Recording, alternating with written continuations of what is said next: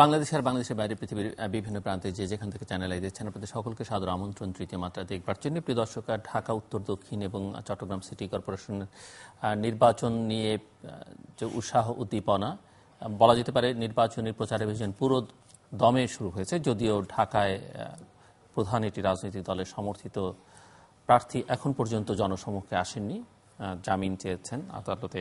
আজকে শুনানি হবার কথা। মির্জা আব্বাস ঢাকা দক্ষিণে বিএনপি সমর্থিত প্রার্থী। গতকাল ঢাকা উত্তরের প্রার্থীদের সঙ্গে নির্বাচন কমিশন মত বিনিময় করেছে।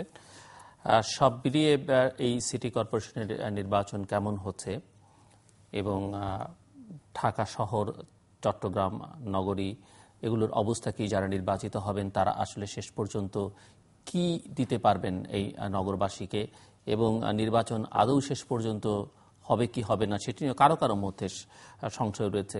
নির্বাচনে প্রধান যে বিরোধী শক্তি যারা আছেন তারা শেষ পর্যন্ত নির্বাচনে থাকবেন তো, এরকম প্রশ্ন কারো কারো মধ্যে আছে। সব মিলিয়ে এই নির্বাচন নিয়ে আলোচনা করবার জন্যে যারা আমার আজকের অতিথি চলুন তাদের সঙ্গে পরিচিত হয়ে আমার বায়ে বসা আছেন জাতীয় নির্বাচন পর্যবেক্ষণ পরিষদ জানিপপ chairman professor doctor Nazmul Hasan Kalimullah. তারা এই সিটি কর্পোরেশন নির্বাচন পর্যবেক্ষণ করছেন। তারপরে রয়েছেন দৈনিক আমাদের অর্থনীতির সম্পাদক নায়েমুল ইসলাম খান। আমার একেবারে ডানে বসা আছেন বাংলাদেশ মানবাধিকার সমন্বয় পরিষদ বামাসব প্রেসিডেন্ট মিস্টার AHM নোমান। তারাও নির্বাচন পর্যবেক্ষণ করছেন। এবং তারপরে রয়েছেন বাংলাদেশ স্থপতি ইনস্টিটিউটের সাবেক সভাপতি স্থপতি মুবাশশার হোসেন। স্বাগত আপনার জাতীয় স্টুডিওতে। আমরা একটু পর্যবেক্ষকদের কাছ থেকে শুনে নিই যে কেমন নির্বাচন হচ্ছে বলে মনে করছেন। মানে প্রাক নির্বাচন তো পর্যবেক্ষণ করছেন আপনারা অনেকদিন ধরেই, এখন তো প্রচার অভিযান শুরু হয়ে গেছে। ডক্টর নাজমুল হাসান কালিমুল্লাহ যদি বলেন যে।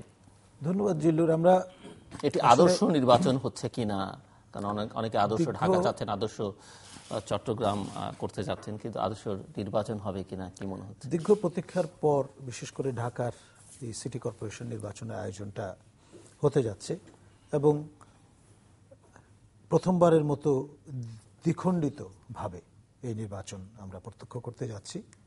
চট্টগ্রামে ওভারডিউ এটা বলা যাবে না, একটু আগেই আয়োজন। চট্টগ্রাম সিটি কর্পোরেশন নির্বাচন মোটামুটি নিয়মিত হচ্ছে, নিয়মিত ভিত্তিতে চলছিল এবং এবার একটু আগেই হয়ে যাচ্ছে।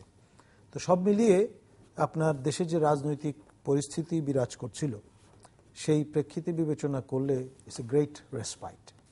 আপনার সহিংসতার মধ্যে আমরা এক ধরনের অভ্যস্ত হয়ে গেছিলাম এবং রীতিমতো আতঙ্কিত হতে হতে একসময় মনে হচ্ছিল এটাই বোধহয় নরম। উইকেন্ডগুলো উইকডেজে পরিণত হয়েছিল এবং উইকডেজগুলো লম্বা উইকেন্ডে পর্যবসিত হয়েছিল ক্রমাগত হরতাল এবং আপনার লাগাতার অবরোধের কল্যাণে।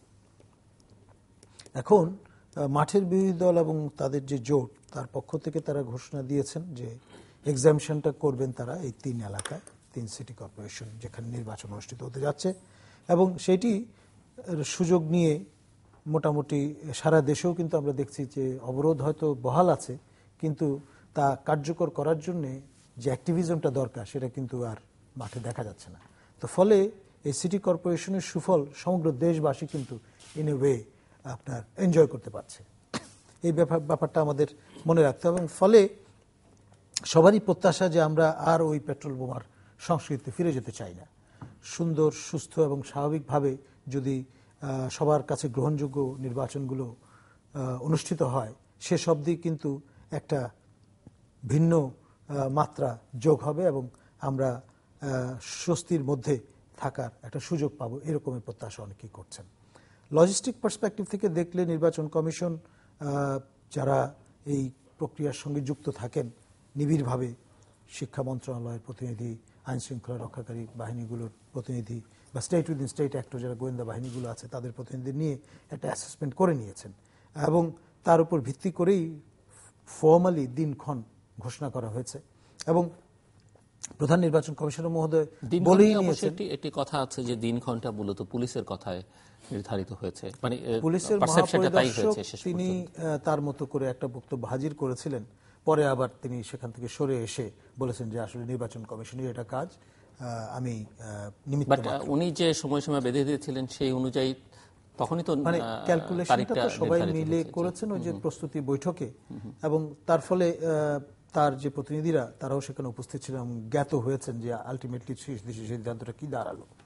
এখন যে ব্যাপারটি যে রমজান শুরু হবে, মনসুন অনস্লটের ব্যাপারটা আছে, তারপরে বড় পরীক্ষা পাবলিক এক্সামিনেশন আছে। তো ফলে ওই যে কেন্দ্রগুলোকে তারা ব্যবহার করবেন শিক্ষা প্রতিষ্ঠানে, সেগুলো যদি খালি না থাকে তাহলে তো পারবেন না। তো সেই দিক থেকে চিন্তা করলে হাত পা কিন্তু বাধা, এই টাইট রুমের মধ্যেই কিন্তু তাদেরকে অপারেট করতে হবে। সেই কারণেই আপনার দিনক্ষণ পেছানোর খুব একটা সুযোগ কিন্তু আর ছিল না। এবং মাঠের বিরোধী দলের পক্ষ থেকে যে আবদারটি শত নাগরিক কিংবা পরবর্তীতে দলের প্রধান নেতৃস্থানীয় ব্যক্তিরা গিয়ে যে আবদার করেছিলেন, সেটা কিন্তু প্রধান নির্বাচন কমিশনার মহোদয়ের পক্ষে আপনার মেনে নেওয়াটা সম্ভবপর হয়ে ওঠেনি, কারণ হাত পা বাঁধা। মিস্টার AHM নোমান, আপনার কাছে একটু শুনি যে নির্বাচনী আবহাওয়া কেমন দেখছেন? নির্বাচন আবহাওয়াটা খুবই ভালো, এই সেন্সে বলছি যে আসলে একটা ভীতিকর বা একটা কেমন বদ্ধ ঘরের মধ্যে আমরা সবাই ছিলাম, বদ্ধ দেশের মধ্যে বলা চলে, সেই জায়গাতে আমরা সরে আসছি। এবং সেই জন্য যেটা এখন চলছে, যে সকল দল নির্বাচনে আসার কথা তারা সব দলই এসে গেছে, বিশেষ করে বিএনপি। কারণ বিএনপি তো একটা রুদ্ধ পরিবেশ সৃষ্টি করে রাখছিল তাদের হয়তো রাজনৈতিক কারণে, কিন্তু আমরা নাগরিকরা ওই ধরনের কারণগুলি আমরা চাই না যে এটা হোক। তো সেই বিপরীত পক্ষে এখন যখন নির্বাচন দিল, তখন যখন মেজর রাজনৈতিক দল বিএনপি আসছে, তো অবশ্যই এটা একটা গ্রহণযোগ্যতা নাগরিকদের কাছে এসে গেছে যে তারা সবাই মাঠে আসছে।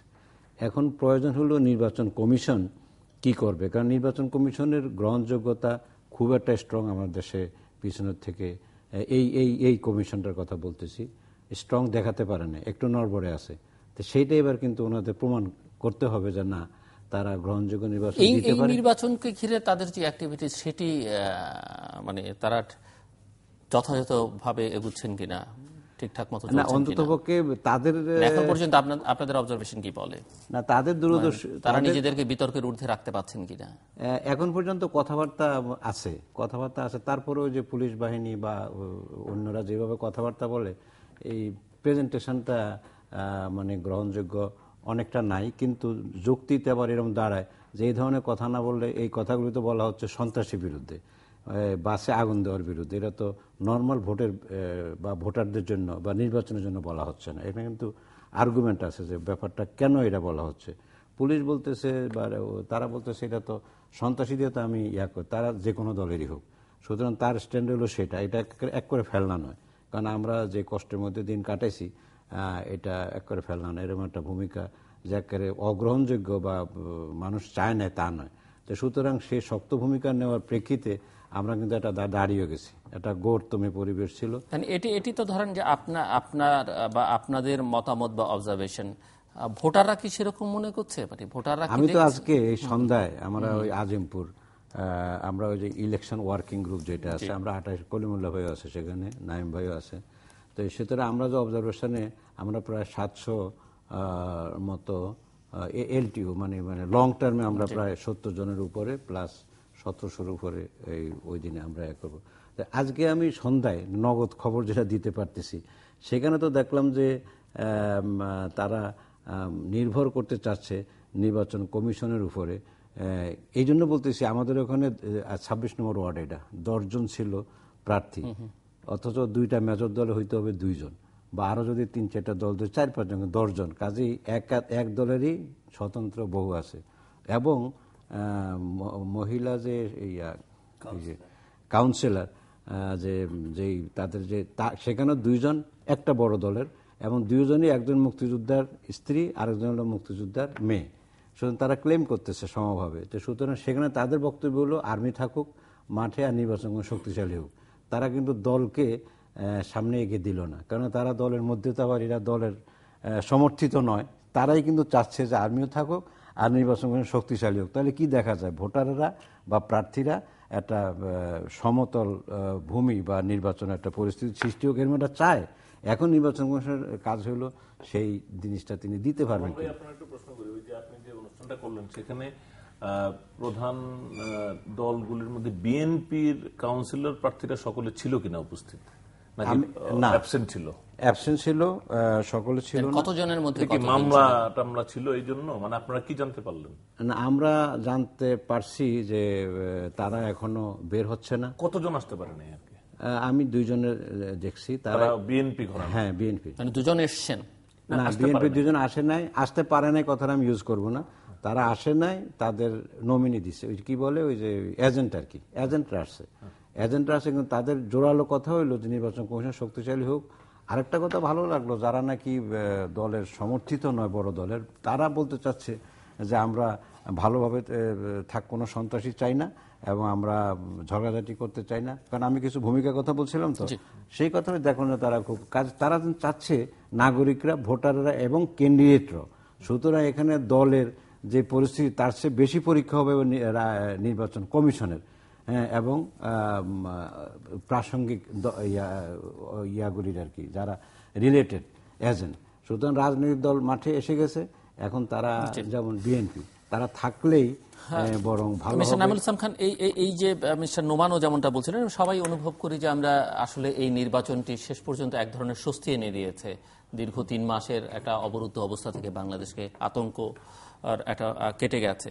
আমার প্রশ্ন হচ্ছে যে এই স্বস্তিটাকে আসলে শেষ পর্যন্ত স্বস্তি হিসেবে থাকবে নাকি বড় কোনো অস্বস্তির জন্ম দিবে? মানে এই স্বস্তিকে আমি এটাই বলবো, কিন্তু ছোট্ট একটা কথা বলি। দেখেন, ইন্টারেস্টিং, নোমান ভাই যে বললেন যে তার সরাসরি অভিজ্ঞতা, নোমান কিন্তু দলের ভিত্তিতে সব আলোচনা করলেন, কিন্তু তো আমরা সবাই জানি যে এই নির্বাচন মোটেই দলের ভিত্তিতে হওয়ার কথা না। প্রতিটি লোকই নির্দলীয় থাকার কথা। এবং আমি লেভেল প্লেইং ফিল্ডের আলোচনাটা আমাদের আসলে মাঝে মাঝে আমি লক্ষ্য করি যে এটা রেলেভেন্ট আলোচনাগুলি হয় না। ওনার আলোচনা থেকে আমি বের করছি, দেখেন, বিএনপি অথবা আওয়ামী লীগের যারা নাকি ফরমাল সমর্থন পায় নাই, তারা তো প্রার্থী না, ফরমাল সমর্থন পায় নাই, তারা কিন্তু পার্টির ব্যাপারে তাদের সন্দেহ, তারা মিলিটারি চায়। এটা কিন্তু irrespective of Awami League or BNP. এবং আরো ইন্টারেস্টিং কথা হচ্ছে, ওরাই হলো ফেয়ার ক্যান্ডিডেট। দলের সমর্থন পাওয়াটা লেভেল প্লেইং ফিল্ড নষ্ট করেছে, কারণ এটা ইল্লিগাল। একটা প্রধান দল কেউ গণভবনে বসে দলের পরিচিতি দিবে, এটা আমাদের নির্বাচনী যে আচরণবিধির লঙ্ঘন। এবং কোন দল যে সমর্থন দিচ্ছে এবং অন্যরা সমর্থন পাচ্ছে না, এটা লেভেল প্লেইং ফিল্ডের ক্ষেত্রে সবচেয়ে বড় বাধা। এবং তারাই মিলিটারি চাচ্ছে, এই কথাটা আমি রেকর্ড করে তারপর এখন আপনার প্রসঙ্গে আসতেছি। যে আপনি বলছেন ইন্টারেস্টিং, এটা সবাই আমরা বলি। মিলিটারি প্রশ্নটা যেহেতু আসলো, এই প্রশ্নটাও থাকলো যে আপনি নিজে কি মনে করেন, কারণ এটি অনেকেরই দাবি, বিএনপিরও দাবি। মিলিটারিটা কেন চাই আমি বলি, দেয়ার আর কাপল অফ রিজনস। আমরা প্রত্যেকবার একই কারণে চাই তা না, বিভিন্ন কারণ থাকে। এইবার চাওয়ার কারণ হলো, পুলিশ কম থাকলে সুবিধাটা হলো, পুলিশ তো ওই চোর ধরবে, ওই মানে পেট্রোল বোমাকে মারছিল ওরে ধরবে, বা ওই 1000 লোক যে বেনামি মামলা আছে ওই আসামি টাসামি ধরবে, পুলিশের একটা ইয়ে আছে যে বাণিজ্য, গ্রেফতার বাণিজ্য, এটা সেটা এগুলি করবে। এই আশঙ্কাগুলি থাকাতে মিলিটারি তো আর ওইগুলি করতে আসবে না। মিলিটারি ইলেকশন রিলেটেড কোন সমস্যা বা তাৎক্ষণিক কোন ল অ্যান্ড অর্ডার সিচুয়েশন তারা প্রিভেন্ট করবে বা দমন করবে। পুলিশের এখতিয়ার কিন্তু একটা যে বেশি, পুলিশ 10 বছর আগের মামলার একটা আসামি পাইলেও ধরবে, এখন তো ইলেকশনে হ্যাম্পার করবে। এই জন্য পুলিশ এই ক্ষেত্রে এইবার পুলিশের চাইতে মিলিটারির ডিমান্ডটা ওই কারণে একটু বেশি, কারণ এবার নিরাপদ এই জন্য যে তাদের তো ল অ্যান্ড অর্ডারটা ওই জেনারেল ল অ্যান্ড অর্ডারের কেস টেস্ট তো তাদের মানে ইন্টারেস্ট না, এটা একটা কারণ।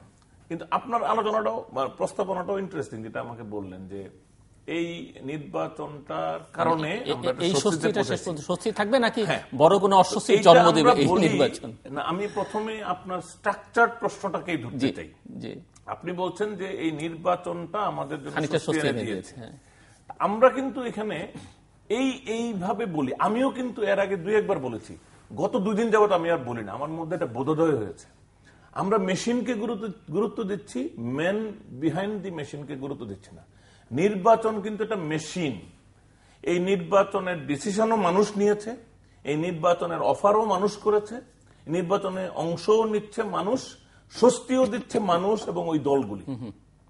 নির্বাচনটার কোনো ক্ষমতা নাই ইটসেলফ এসে আমাকে স্বস্তি দিয়ে দিবে, একটা নির্বাচন অশান্তিরও কারণ হতে পারে যদি পার্টিগুলি অশান্তি সৃষ্টি করতে চায়। সো আমি এটা নির্বাচনকে ক্রেডিট দেই না, আমি ক্রেডিট দেই এমং হিউজ ডিসক্রেডিট আমাদের রাজনৈতিক দল সরকারের, যে কোনো কারণেই হোক উভয় পক্ষ উপলব্ধি করেছেন যে এনাফ ক্ষতি হয়েছে, এখন একটা কিছু ছুতামাতা বাইর করেন ভাই। প্রধানমন্ত্রী এখানে অফারটা করেছেন, এটা উপলব্ধিজাত। এবং আমি মনে করি এই যে স্বস্তি, এই স্বস্তি উভয় রাজনৈতিক দলেরই দান। তাদের ক্রিমিনাল অফেন্স অনেক আছে, কিন্তু আমি আপাতত এটাকে দল এবং নেতৃত্বকেই সাধুবাদ দিব যে তারাই আমাদেরকে এই স্বস্তির পথে এগিয়ে নিয়ে যাচ্ছেন, উপলক্ষ হিসেবে নিয়েছেন এই নির্বাচনটাকে, যেটা আমরা দেখতে পাচ্ছি। এবং তারপরের অংশটা ছিল যে এটা সাস্টেনেবল হবে কিনা, এইটার কোনো গ্যারান্টি নাই। কারণ এটা গ্যারান্টি নাই। একটি অংশ হচ্ছে সাস্টেনেবল হবে কিনা, আরেকটি অংশ যে এই নির্বাচন কেন্দ্র করে আরো বড় কোনো অস্বস্তির জন্ম বা আরো বড় কোনো আতঙ্ক, বড় অস্থিরতার জন্ম দেবে কিনা। আমার কেন জানি মনে হয় যে এই ধরনের সহিংসতার রাজনীতি আরেকবার অচিরেই হবে না। এটা নানান কারণ আলোচনা করা যেতে পারে, শুধু এইটুকুই আলোচনা করলেই অনেকক্ষণ সময় লাগবে। এইটা অনেক পক্ষ নানান ভাবে দেখেছে। এইটার মার্কেট এখন ভালো যায় না সারা দুনিয়াতে, মানে সহিংস ভাবে কোনো কিছুর মার্কেট ভালো না। যেটা হয়েছে যে বিএনপি এটা উপলব্ধি করেছে বেশি, দেখেছে যে ইউরোপিয়ানরা মানে তাদের স্পেসের জন্য বলে, কিন্তু সঙ্গে আবার সহিংসতার জন্য ইকুয়ালি তিরস্কার করে। এতে হয় কি, এত মানুষের মৃত্যুর পরেও, রেকর্ড সংখ্যক দিন কর্মসূচি অব্যাহত রাখার পরও বিএনপি আওয়ামী লীগকে টেক্কা দিতে পারে নাই। আমি মনে করি আওয়ামী লীগও বিএনপিকে আসলে টেক্কা দিতে পারে নাই। এটা ইকুইলিব্রিয়াম থাকলো। মাঝখানে অযথা আমাদের সম্পদের ক্ষতি হলো, 0.55% গ্রোথ কমে গেল, আমাদের এতগুলি মানুষের মানে নিরীহ মানুষের জীবন গেল, ছেলে মেয়েদের লেখাপড়ার বিরাট ক্ষতি হলো। এই ক্ষতিগুলির কারণে আমার মনে হয় আগামীতে তারা রাজনৈতিক কর্মসূচির ঘাটতি হবে না, কিন্তু মনে হয় তারা বিকল্পের অনুসন্ধান করবেন যতক্ষণ সম্ভব হয়, এবং অন্তত অদূর ভবিষ্যতে এই ধরনের কর্মসূচি আসবে না, কিন্তু রাজনৈতিক কর্মসূচি থাকবে। এটাও নির্ভর করবে আওয়ামী লীগের মনোভাব এবং নির্বাচনটার ফলাফলের উপরে, যেটা আমরা হয়তো সামনের আলোচনার প্রক্রিয়া এগুলিও উঠে আসবে। যেমন ধরেন, যদি দেখেন পলিটিক্যালি দেখলে যে কোনো রেজাল্টেই উভয় পক্ষের জিতও দেখানো সম্ভব, হারও দেখানো সম্ভব। সরকার যদি পুরো তিনটাতেই হারে, সরকার বলতে পারবে নির্বাচন দেখো, আবার দেখো নির্বাচন কত নিরপেক্ষ হয় আমার অধীনে। আর যদি যেতে বলবে এই তোমার সন্ত্রাসের কারণে দেখো তোমার জনসমর্থন কোথায় তলানিতে গেছে। বিএনপি যদি যেতে বলবে যে দেখেন আপনারা আমাদের কথা শোনেন না, ইনক্লুসিভ নির্বাচন দেন না, ভয় পান জাতীয় নির্বাচন দিতে, কিন্তু বারবার জনগণ যখনই সুযোগ পেয়েছে প্রমাণ করেছে তারা আমাদের সঙ্গে আছে, আপনাদের সঙ্গে নাই। মানে যদি ফেয়ার সুযোগ দেওয়া হয়। আর যদি হারে, বলেছিলাম না কারচুপি, এই সরকার কারচুপি ছাড়া কিছু। Politically speaking what ever is the result, উভয়েরই পলিটিক্যাল গেইন নেওয়ার রিটোরিক্সের এনাফ স্কোপ থাকবে। সেটা নিয়ে রিটোরিক্স হবে, কিন্তু আমার ধারণা সহিংস রাজনীতির দিকে যাওয়ার ক্ষেত্রে আবার নতুন করে ভাববে, এবং নতুন রণকৌশল, নতুন কৌশল, এমনকি কূটকৌশলও যদি নিতে পারে। বাট সহিংসতাটা এলিমেন্ট হিসেবে গ্র্যাজুয়ালি আমাদের রাজনীতিতে দ্রুত আসবে না বলে আমার ধারণা। মিস্টার মুবাশশার হোসেন, হ্যাঁ, ধন্যবাদ। কি পাওয়া যাবে এই নির্বাচন থেকে? প্রথমে আপনি কিছুদিন আগেই ইলেকশন নিয়ে কথা হয়েছিল, এবং আমি বলেছিলাম যে বাংলাদেশের এই দুঃসময় থেকে বের হওয়ার একটি মাত্র রাস্তাই বোধহয় আছে, বাংলাদেশের ক্রিকেট টিম যদি সেমিফাইনাল খেলতে না যায়, এই কোয়ার্টার ফাইনালে যদি না যায়, এবং তারা যদি বলে যে এই দুই দল, দুই নেত্রী বসে যদি সমাধান না দেয়, তাহলে আমরা ক্রিকেট না খেলে দেশে ফিরে আসব। আমি ওই দিন বলেছিলাম যে দুটি রাস্তা, এক ক্রিকেটার, আরেকটা হচ্ছে উপরে আল্লাহ। আর কেউ বোধহয় বাংলাদেশের এই দুঃসময় থেকে আমাদেরকে বের করে আনতে পারবে না। তবে আমি নিজেকে খুবই গর্বিত মনে করছি যে বাংলাদেশের মানুষ আমার এই ক্ষুদ্র জ্ঞানের চেয়ে অনেক বেশি জ্ঞানী। তারা খুবই সুন্দরভাবে, বিশেষ করে আমি বর্তমান সরকারের এই প্রজ্ঞাকে ভীষণভাবে আমি শ্রদ্ধা জানাচ্ছি, যে একটি ইলেকশনের অবস্থা সৃষ্টি করেই এই বরফটাকে কিন্তু গলানো শুরু হয়েছে, এবং এটা বাংলাদেশের জন্য একটা বিরাট প্রাপ্তি। আমরা এই এক মাস আগে আমাদের যে দুরবস্থা ছিল সেখান থেকে অলমোস্ট একটা স্বাভাবিক অবস্থা আমরা ফিরে এসেছি শুধুমাত্র একটি ইলেকশনের। হ্যাঁ, ইলেকশন ভালো হবে কি খারাপ হবে এগুলি অনেকগুলি কারণ আছে। দেখেন, ইলেকশনের পরিপ্রেক্ষিতে খালেদা জিয়া 3 মাস যেখানে ছিলেন সেখান থেকে তার বাড়িতে ফিরে গেছেন, তার সন্তানের কবরস্থানে গেছেন। শুধু তাই না, যে অফিসে তারা যেতে পারতো না সেটির দরজা করাত দিয়ে কেটে ঢোকা হয়েছে, পরিষ্কার করা হয়েছে। অর্থাৎ সম্পূর্ণ একটি নবজন্ম নিয়ে যেন নতুন করে আমাদের রাষ্ট্রের দল এবং বিরোধী দল সবাই মিলে যেন কাজ করছে। আমার এর পাশে ছোট্ট একটি কথা থাকবে।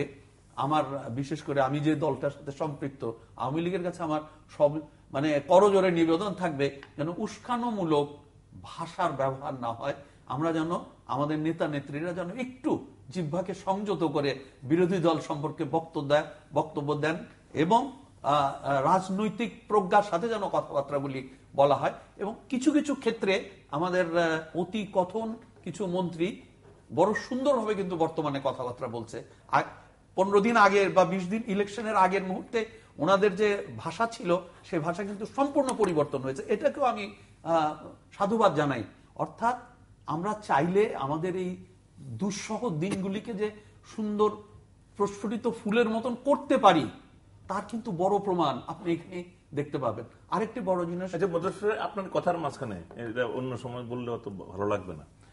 এই আপনি বললেন যে করার জন্য যাতে আমরা মানে একটু দেখে কথাবার্তায় যেন সংযত মার্জিত হওয়া। আমার কাছে মনে হয় বেশি মার্জিত হলে এটা কিরকম জানি হয়ে যাবে। তা আমি বরং একটা মাঝামাঝি চিন্তা করি আর কি, যে কথাটা কিছু মার্জিত করা আর অন্য পক্ষের উপর টলারেন্সটা একটু বাড়ানো। আমাদের কিন্তু টলারেন্সের অভাবও একটা বড় সমস্যা। আমি বলছি যে দুই পক্ষ যদি অল্প অল্প করে একটু আগায়, যে আমিও খারাপ কথা কিছু কমাইলাম, অন্যরাও একটু টলারেন্স বাড়াইলো। মুবাশশির না, খুবই সুন্দর কথা বলেছেন যে খালি এক পক্ষ নরম হতেই থাকবে আরেক পক্ষ গরম থাকবে তা কিন্তু হবে না। এই যে ছাড় কিন্তু এই যে আমরা আজকে যে বসে আমরা শান্তি মনে রাত্রে বাড়িতে নিশ্চিন্ত মনে ফিরতে পারবো, এটা কিন্তু দুই পক্ষেরই টলারেন্সের কারণে। ইলেকশন ডেকে বাকিগুলি সব কিন্তু আগের মতনই দুই পক্ষই রাখতে পারতো। খালেদা জিয়া তার বাসা থেকে বের হতে পারতেন না, ওই অফিস খোলা হবে না আর ওনারা হরতাল দিয়েই রাখবে, তার মধ্যেও ইলেকশন হতে পারতো। কিন্তু এখানে বোঝা যাচ্ছে দুটি পক্ষই, নাইম ভাই যেভাবে বললেন, আস্তে আস্তে কাছের দিকে এগিয়ে আসছে, গ্রহণযোগ্যতার একটা সিচুয়েশন ক্রিয়েট করেছে। আমি এখানে মনে করি যে সত্যি কথা বলতে কি আমাদের জিহ্বাকে একটু সংযত করতে হবে আর একটু ধৈর্যশীল হতে হবে। দুটি একসাথে কাজ যদি আমরা করাতে পারি, আমরা মনে করি একটি নতুন জন্ম আমাদের রাজনীতিতে আসবে। আর নাইম ভাইয়ের সবচেয়ে বড় কথাটা আমার কাছে সবচেয়ে বেশি গ্রহণযোগ্য, সেটি হচ্ছে যে দুর্ঘটনাগুলি গত 3-4 মাসে ঘটেছে, কোন সুস্থ মানুষ, কোন জ্ঞানী ব্যক্তি এবং রাজনীতির স্বাভাবিক মানুষ এই জায়গায় কোনোদিন ফিরে যেতে চাইবেন না। এবং সেখানেও একটি আমরা ব্যতিক্রমধর্মী ঘটনা দেখছি যে বিএনপির মুখপাত্র কিন্তু এখন প্রায় হয়ে গেছেন ঢাকা ইউনিভার্সিটির একজন ভিসি, যিনি সরাসরি একদম সরাসরি রাজনীতির সাথে জড়িত ছিলেন না, ভিসি হিসেবে ছিলেন, বিএনপিকে সাপোর্ট করতেন। এখানেও কিন্তু একটি ইন্টারেস্টিং পরিবর্তন আমরা দেখতে পাচ্ছি, কারণ ওনার মুখ থেকে ওই ধরনের শব্দ উচ্চারণ হওয়ার সম্ভাবনা খুব কম। আমি এই সামগ্রিক অবস্থা দেখে আমি মনে করি যে আমাদের সুন্দর একটি দিন আসার সম্ভাবনা আছে। এবং যদি আমরা দৃশ্যমান, আমি একদম পরিষ্কার যে কথাটি বলবো, সত্যিকার অর্থেই যদি দৃশ্যমান ইলেকশনটিকে সুন্দরভাবে করতে পারি, যেটা ইলেকশন কমিশনের উপরে নির্ভর করে, ওনারা যদি সত্যিকার অর্থে দৃশ্যমান একটি সুস্থ নির্বাচন করতে পারে, সেটার দ্বারা দুটি মানেই খুব সুন্দরভাবে হবে, যে এই সরকারের আমলে সুন্দর নির্বাচন করা সম্ভব, আবার বিএনপি চাইলে একটি সুন্দর নির্বাচনে পার্টিসিপেট করতে পারে। একটি মানে এক লাইনে প্রত্যেকের একটু মতামত দ্রুত নেই, যে সেনাবাহিনীর মোতায়েনের যে দাবি প্রার্থীদের কারো কারো বা কোনো কোনো দলের পক্ষ থেকে, কোনো কোনো নাগরিক কমিটির পক্ষ থেকে, আপনি কি মনে করেন? দেখেন, আমি প্রথম দিনই যেদিন ইলেকশনের কথা হয় সেদিনই একটি কথা বলেছিলাম নাইম ভাইয়ের কথা ধরেই, যে মিস্টার এক্স এর মাথায় আমার প্রধানমন্ত্রী হাত রেখে বললেন যে আমি তার সমর্থক, এরপরে বাংলাদেশের একটি মানুষের ক্ষমতা আছে তার গায়ে আঁচড় দেয়, আর আমিও তার পাশেই দাঁড়ালাম ইলেকশনে। আমাকে তো যখন তখন পুলিশ ধরতে পারে, আমাকে মারতে পারে, এমনকি নাইম ভাইও আমাকে ধাক্কা দিতে পারে, কিন্তু ওই লোকটিকে ধাক্কা দেওয়ার আগে আমি আপনি সবাই চিন্তা করব, কারণ এর মাথার উপরে প্রধানমন্ত্রীর হাত রয়েছে। এই ইলেকশনটা কিন্তু সম্পূর্ণভাবে দল ও নিরপেক্ষ। শুধু তাই না, ইলেকশনটি কেন লোকাল এলাকা নিয়ে করা হয়? যে ব্যক্তিটি তার এলাকায় তার নিজের মেধা, নিজের সামর্থ্য এবং কার্যক্রমের মাধ্যমে পরিচিত, সে জাতীয়ভাবে একেবারেই পরিচিত না, একদম কেউ চেনে না, কিন্তু তার এলাকাবাসী তাকে চেনে। কোনো দুঃসময় রহিমকে ডাকো, ডাকলেই দৌড়ায় আসছে, সে কাজ করছে। সেই লোকগুলিকে দিয়েই কিন্তু এই ইলেকশনটি হওয়ার কথা। এবং এখানে যদি দল না থাকতো, দল যদি যোগদান না করতো, এবং দেখতেই তো পাচ্ছি যে অন্য এলাকার মন্ত্রী মহোদয় একজনের জন্য ক্যাম্পেইন করছে, তাহলে আপনি ফোর্সটা বুঝতে পারেন। মন্ত্রীর সাথে আর্মস গার্ড রয়ে গেছে, তার সাথে সাইরেনওয়ালা গাড়ি আছে, তাহলে ওই লোকের ক্যাম্পেইনটা কি হচ্ছে আমি সবাই বুঝতে পারি। বদ্ধ করেও যদি হয় এবং কাউকে ডেকেও যদি বলে, এটার মানে তো সবাই বোঝে। যদি আমি যেটা প্রস্তাব করেছি, যদি একান্তই এখান থেকে আমরা বের হয়ে আসতে না পারি, তাহলে ন্যাশনাল ইলেকশনের সাথে ইলেকশনগুলিকে একীভূত করা উচিত। কারণ আমরা আর্কিটেক্টর একটা কথা বলি যে মাঠের মাঝখান দিয়ে যদি লোকজন যাওয়া আসা করে, আইদার বাউন্ডারি ওয়াল দিয়ে মাঠটাকে বন্ধ করো, অথবা ওই রাস্তাটাকে সুন্দর করে বানিয়ে দাও যাতে মানুষ যেতে আনন্দ পায়। এই দুইটার একটা আপনাকে করতে হবে। আপনি ভাসুরের নাম নেবেন না, আপনি কি বলছেন, আমি সমর্থন দিয়েছি, আমার ক্যান্ডিডেট না, এটা এত সিম্পল, এভরিবডি আন্ডারস্ট্যান্ড। প্রধানমন্ত্রী বলেও ফেলছেন দলীয়ভাবে হওয়া উচিত। আমিও মনে করি, আমি ওনার সাথে ভাই জাস্ট মনে পড়লো ইলেকশন কমিশনের ব্যাপারে নোমান ভাইও একটু সন্দেহ প্রকাশ করেছেন যে তাদের এই নির্বাচনের ক্ষেত্রে কিন্তু একটি জায়গায় তারা উদারতা দেখার স্কোপ ছিল, যদিও বলেছেন টাইটের মধ্যেও যে নমিনেশন পেপার সাবমিটের দিন 2টা দিন বাড়ানো যাইতো না উইদিন দি সেম স্ট্রাকচার। এটা কিন্তু বিশ্বাসযোগ্য না। ছুটির দিনগুলি খোলা দিছে তো, না ছুটির দিনগুলো খোলা দিলেও এটা তো 2টা দিন অতিরিক্ত। নমিনেশন পেপার সাবমিটের জন্য অন্য জায়গায় একটু স্কুইজ করে নিলেও হতো, ক্যাম্পেইনের একদিন কমায় দেন। এটাতে ওই বিরোধী যারা না করাতে কোনো গর্হিত অপরাধ হয়েছে আমি বলি না, কিন্তু আমি এটা মানতে রাজি না যে একটুও শিথিলতা দেখানোর কোন স্কোপ ছিল। আমি সেনাবাহিনী কথাটা বললাম, এই যে এই অবস্থায় একজনের মাথায় প্রধানমন্ত্রীর হাত, আরেকজনের মাথায় কোনো হাত নাই, তো সেইখানে যার মাথায় হাত নাই, আমার তো একমাত্র আশ্রয়, নাইম ভাই সুন্দরভাবে বলছেন যে সশস্ত্র বাহিনীর সবচেয়ে বড় সহজ জিনিসটি হলো ইলেকশনটাকে সুন্দরভাবে করানো, আর কিছুই কিন্তু তাদের এজেন্ডার ভিতরে থাকে না। সেই কারণে সাধারণ মানুষ যারা রাজনৈতিক দলের সাথে ওতপ্রোতভাবে জড়িত না, এবং যেসব ক্যান্ডিডেট ইন্ডিপেন্ডেন্টলি দাঁড়িয়েছে, কোন দলের মেম্বার হতে পারে কিন্তু ইন্ডিপেন্ডেন্ট, তাদের কাছে কিন্তু এই চাহিদাটা থাকবে। আমি যদি ওই চিন্তা করি, আমি মনে করি এই ক্ষেত্রে আপনার উত্তর বোঝা গেছে, আমরা নাজমুল হাসান কলিমুল্লাহ কি মনে করেন সেনাবাহিনীর? আমি ব্যক্তিগতভাবে মনে করি সেনাবাহিনীকে যত দূরে রাখা যায়, ব্যারাকে আবদ্ধ রাখা যায়, তত ভালো। সেনাবাহিনীর জন্য মঙ্গল, জাতির জন্য মঙ্গল, লং টার্মে এটাই সম্ভব। আপনার মত?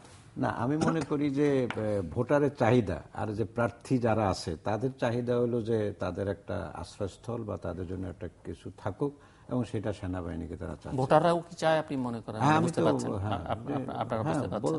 মনে করতে আপনাদের অবজারভেশন কি বলে, ভোটাররাও চাইছে, সেনাবাহিনী না চাইছে না? আপনি আপনার মতামত দিয়েছেন। দাবি তারা তুলছেন, না দাবিটা একটা হচ্ছে যারা নির্বাচন করছেন তারা তুলছেন, উনি বলছেন যে ভোটাররাও চাইছে। ভোটাররাও কেউ কেউ ব্যক্তিগতভাবে এরকম মনে করেন যে নতুবা কেন্দ্রে যেতে পারবে না, এরকম একটা নতুবা কেন্দ্রে যেতে পারবে না। মিশা খান, রেফারেন্ডাম হলে বোঝা যাবে মিলিটারি ইলেকশন করার জন্য। আমি এখানে ইলেকশন কমিশনারকে বলেছিলাম এই ব্যাপারে, তো উনি বলছিলেন যে শুনেন, মানুষ চাইলে আমরা দরকার হলে মার্শাল ল আনবো ইলেকশন করানোর জন্য, মানে এইরকমও অনেক সময় মার্শাল ল চায় মানুষ ইলেকশনের জন্য মার্শাল ল। তো আমার কথাটা হচ্ছে যে আমিও ওনার সাথে নীতিগতভাবে একমত যে মিলিটারির হয়তো এই রোলগুলি না, সচরাচর না, কিন্তু extraordinary circumstances always demands extraordinary measure. এটাতে আমরা রেগুলার সার্কামস্টেন্সেস না, এই জন্য বলছি যে মিলিটারি থাকলে ভালো হয়, মিলিটারি ডিপ্লয় করলে ভালো হবে, সাধারণ ভোটারের নিঃসংক চিত্তে ভোট দেওয়ার সুযোগ প্রশস্ত হবে। মিলিটারি কিছু করতে হবে না, মিলিটারি শুধু টহল দিবে, তাইলেই এটা হয়। আমি একটু স্বস্তি নিয়ে যে কথাটা বলছিলাম, আমি একটু অস্বস্তিতে বোধ করতেছিলাম, বারবার নাইমবারে বলতেছিলেন যে স্বস্তি যাওয়ার অস্বস্তি চলে আসতেছে কিনা। আওয়ামী লীগ মানে যে বড় দলটি বা সরকার যেখানে আছে, তারা কিন্তু একটা স্ট্যান্ড পয়েন্টে চলে আসছে, তারা কিন্তু একটা জায়গায় চলে আসছে, কিন্তু যেই বড় দলটি বাইরে ছিল এবার নির্বাচনে এসে তারা একটা অবস্থান নিছে। এখন তাদের বুদ্ধিমত্তা দিয়ে যদি এখানে তাদের, আমি সেই প্রসঙ্গে যাচ্ছিলাম যে বিএনপি বলছে বা বিএনপির যারা প্রার্থী আছে তারা বলছেন যে তাদের সমর্থিত প্রার্থীদের বা প্রার্থীরা নিজেরা বলছেন যে স্বাভাবিক কর্মকাণ্ড ঠিক সেই অর্থে তারা করতে পারছেন না। এটা তো হবে, তারা 1-1.5 মাস বা 2 মাস পর্যন্ত যা করছে বা তারা একবার এরকম একটা পরিস্থিতি তারাই তো ক্রিয়েট করছে, তারা এটা ফেস করতে হবে। এখন তাদের বুদ্ধি দিয়ে তার আগাতে হবে। এটা সত্য না, একটু শেষ করে দেই, যেটি level playing field, level plane করতে হলে তারও আগে আসতে হবে, তারা কিন্তু প্রার্থীদের স্বাভাবিক ক্রিয়াকর্ম করবার ব্যাপারে, যেমন ধরুন মির্জা আব্বাসের ক্ষেত্রে যে তিনি জামিন দেওয়া উচিত না, অন্য সময় হলে তো কিন্তু একজন সন্ত্রাসী যে নাকি খুন করছে তাকে আমরা জামিন দিবেন কেন বা দিবে কেন, আইনে দিবে না, সেটা বলাও যায় না আসলে। এরা বলা যায় না, সন্ত্রাসীকে দেওয়া যাবে না, কিন্তু সন্ত্রাসীকে এখন তো রাজনীতিবিদদের প্রায় অনেকে, মানে বিএনপি বা 20 দলীয় জোটের অনেকেই সেই অর্থে সন্ত্রাসী হিসেবে পরিচিত, এই অর্থে যে মামলার যে ধরন যে অভিযোগগুলো এনে তাদের বিরুদ্ধে মামলা করা হয়েছে। এই জন্য দুইটা কথা, একটা হলো আর্মি থাকা বা ইলেকশন শক্তিশালী হওয়া, আর বিএনপি বা তাদের দল ক্যান্ডিডেট না উঠে নেওয়া। একটু কিছু হইলে আমরা উঠে যাবো, আমরা ইলেকশনের মাঠে থাকবো, এটা হবে না, তারা ফেস করতে হবে, ফেস করে ভোটারদের সামনে ফেস করতে হবে। একটা জিনিস আমি যোগ করতে চাই, সেটা হচ্ছে যে এই যে আমাদের ঢালাও ভাবে তো প্রচুর অ্যারেস্ট হয়েছে, তার মধ্যে 2 ধরনের অ্যারেস্টের কিন্তু হুকুমের আসামি আছে, তারপরে নামবিহীন আসামি আছে, এবং সেখানে যাকে পাওয়া হচ্ছে তাকে ধরা হচ্ছে। এই জিনিসটা যদি সরাসরি তার বিরুদ্ধে সন্ত্রাসের প্রমাণ হাতে না থাকে এবং সাক্ষী সাবুত না থাকে, তাহলে তাদেরকে জামিন দেওয়ার ব্যাপারে কিছুটা সহযোগিতা কিন্তু সরকার করতে পারে। যেরকম জামিন নিতে গেলে আমি যেহেতু কোর্টে যে দেখেছি, সরকারি উকিল কম বাধা দিলি না, বাধাই যায় না, কারণ আপনি ওইভাবে রাখেন। খালেদা জিয়ার জামিন পেতে তো সরকারি পক্ষ বেশি করে বলেছে, খালেদা জিয়ার আইনজীবীর চাইতে বেশি বলেছে। আজকে একজন প্রার্থী যিনি নাকি রাজনীতি করেন না, আনিসুল হক সাহেব, তিনি বলছে, আজকে নির্বাচন কমিশন মিটিং করলো, আমি আশা শুনলাম যে আমি চাই যে জামিন যারা পাওয়ার যোগ্য পেয়ে যাক। আমি যে পরিষ্কার বলছি, তাদের মধ্যে সেই ভাবটা আছে। জামিন শব্দটার উৎপত্তিটা আমাদের একটু জানতে হবে। জামিন হলো যে এই লোকটিকে খোলা জায়গায় রাখলে আরো অসংখ্য ক্রাইম করবে, আর 2 নম্বরটি হচ্ছে সে পালিয়ে যাবে। আপনি যদি এনশিওর করতে পারেন যে এই দুটির একটিও হবে না, এটা কিন্তু পুলিশ চাইলে এনশিওর করতে পারে, দল এনশিওর করতে পারে, বিরোধী দল এনশিওর করতে পারে কিছু কিছু ক্ষেত্রে। তো সেইটুকে তো আমি আমার দরজাটা তো আমি উন্মুক্ত করে দিতে পারি আইনের দৃষ্টিতে। ডক্টর খলিমুল্লাহ কি মনে করেন যে সবাই কি সমান স্বাভাবিকভাবে নির্বাচনী প্রচার অভিযান চালাতে পারছেন? এখন ধরুন, আইনকে তার নিজস্ব গতিতেই চলতে দেওয়া ভালো। আমরা যেই নজিরগুলো দৃষ্টান্তগুলো স্থাপন করছি, এগুলো কোনোটা কিন্তু ভালো নয়। আমার এই প্রসঙ্গে কেয়ারটেকার গভর্নমেন্টের সময় উপদেষ্টার দায়িত্বে ছিলেন হোসেন জিল্লুর রহমান। তিনি শপথ গ্রহণ করেই এসে ঝটপট ঘোষণা দিয়ে দিলেন, আদালতের বিচারে যাই হোক না কেন বিশ্ববিদ্যালয়ের যে 4 জন শিক্ষক আটক আছেন তাদেরকে আমরা ছেড়ে দেব। একটা দায়িত্বশীল পদে বসে এ ধরনের স্বীকারোক্তি দেয়া খুব বিপজ্জনক এবং খুব খারাপ দৃষ্টান্ত। আমি বারবার অসংখ্যবার এই কথাটা উচ্চারণ করেছি, এবং সেইভাবেই আমাদের এক্সপেকটেশন থাকা উচিত না যে executive arm of the government তারা প্রভাবিত করবে জুডিশিয়ারিকে জামিন সহজতর করে দেওয়ার জন্য।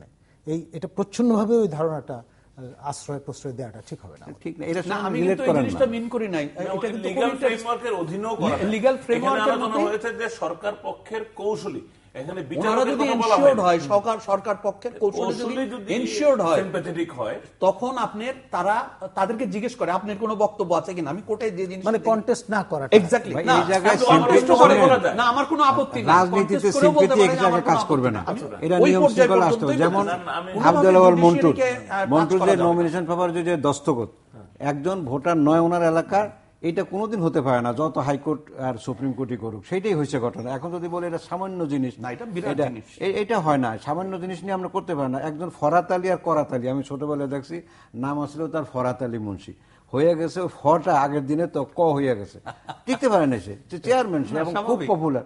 এইটাই স্বাভাবিক। এবং এখানেও আমরা এই যে যারা সন্ত্রাসী বলেন যাই বলেন, ইন্ডিকেটর ঠিক করা কঠিন, যে কে আসল সন্ত্রাসী কে আছে, সেটা আইনের গতিতে যেটা চলে। আমি শেষ করি, এই জন্য যারা এখন এই কাজ করছে, আমাদেরকে এত বেকায়দায় ফেলেছিল, তাদের ধৈর্য ধরে ইলেকশন মাঠে থাকুক এবং মানুষের সিম্পিতি দ্বারা ক্রিয়েট করুক এবং ভোট সুষ্ঠুভাবে হয়ে যাক। হ্যাঁ, এবং হয়ে গেলে তখন দেখা যাবে আমাদের একটা ভবিষ্যতে অস্বস্তি আর আসবে না, স্বস্তির দিকে যাবে। সেইটাও দলের নেতারা দেখতে হবে যে স্বস্তি কোন দিকে দেখবে। তারা একবার ক্ষমতার দিকে যাবে, এটা তো হতে পারে না।